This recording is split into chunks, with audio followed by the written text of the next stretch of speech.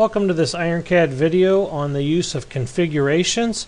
We're going to talk a little bit about the purposes of creation of configurations, how to create them, the different types, how to use them with external links, how to use them with drawings and with bill of materials. So just to get started, I'm going to bring out a few shapes just to illustrate some simple cases of how and why you would use configurations. I'll drop out a couple pieces here, and so basically we've got a couple parts in the scene, and you may want to control some different things as far as what is seen and what is not, and then what position parts are in. So the purpose of configurations would be, one, to track whether a part is suppressed or unsuppressed, track whether shapes are suppressed or unsuppressed, and then track the position of parts. So I'm going to come down here to the very lower right hand corner and click on configurations, and you can see I hit create to start with, and I'm going to start with a exploded configuration, and I'm going to just use this explode. I'm going to kind of work my way up from the bottom to the top. So the exploded configuration is great for free positional movement. I'm going to click OK, click close. Now I can select this pin here, use the tri-ball and just pull it up and out, and that's all I need to do. Now I can come down here to my configuration selector, go back to default, and the parts are together, go back to exploded view, and the parts are apart. So I'm going to go back to default. Now you can also go ahead and change configurations to control suppression of parts or shapes. So I'm going to select configurations again, and I'm going to create a couple this time. This will be just my block, and for this we're just going to leave all these options blank, because with all of them blank, it's only going to affect the suppression of parts. And then I'm going to go ahead and create another one. I'm going to call it block without hole. And this one I'm going to turn on track suppression for IntelliShapes. And when I do that, it gives me a little warning saying that this will increase part regeneration. But I'm going to say OK, and I'm fine with that. So I'm going to hit OK. So I'll hit on block and I'll hit apply. So now I can just right click on the pin and suppress that. And now again, if I go back to default, all the parts are shown. If I go to block, then the pin is gone and just the block is there. If I go to block without hole, I can also suppress the part, but I can also go down and suppress the feature as well, the hole. I'll suppress that. So now I've got a block without hole. I go back to default, everything's there. I can go to block, and it's just the block by itself with the hole, and then I can go to block without hole, and it's just the block, of course, without the hole.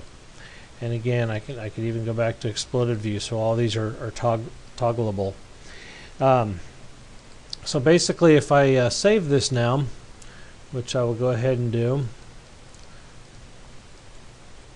I can make a drawing and use those configurations in the drawing. So I'm going to come in here, use a C-size template, make a simple set of drawings. So first of all, I'm going to start with a general view, because I want the first sheet to have a general view of my exploded configuration. So I can pick exploded view for my configuration. The preview shows it. I hit OK, and I get a nice exploded view there. I'll go ahead and make a new sheet, and this time I want to make a drawing of just the block. So I'm going to do some standard views here, and then I'm going to select the block configuration, and you can see I get exactly what I want, just the block, with the hole, of course. So I get that drawing, and I'm going to do a final sheet. Maybe this is the sheet of a part before it was machined, before the hole was drilled into it. So I'll do a standard view there, and this time I'm going to pick block without hole, and I can make my views there. So all this can be done, and the nice thing about it is if the configurations are updated, if any of the parts are updated, all your drawings will update as well. So you have that nice ability there.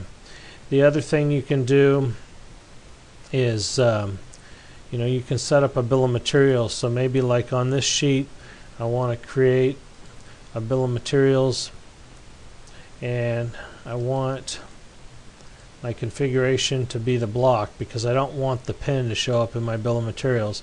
So now I just get one item, which is the block. I didn't put any part number description yet, but I can do that. But basically, if I came back in and went back to the properties of that, I can toggle the configuration and say default, and it'll get all the items there. So I get my second item, which would be the pin. So the configurations give you a lot of flexibility on how to set up your scene and how you can control drawings. And you can do all this, within a single scene environment. So this would kind of alleviate the need to have separate files for every part, for making drawings and stuff. Of course, you can do that if you want, but that's all optional. Another thing that can be done with the external links, with configurations and external links, is you can control at each level what configuration is used.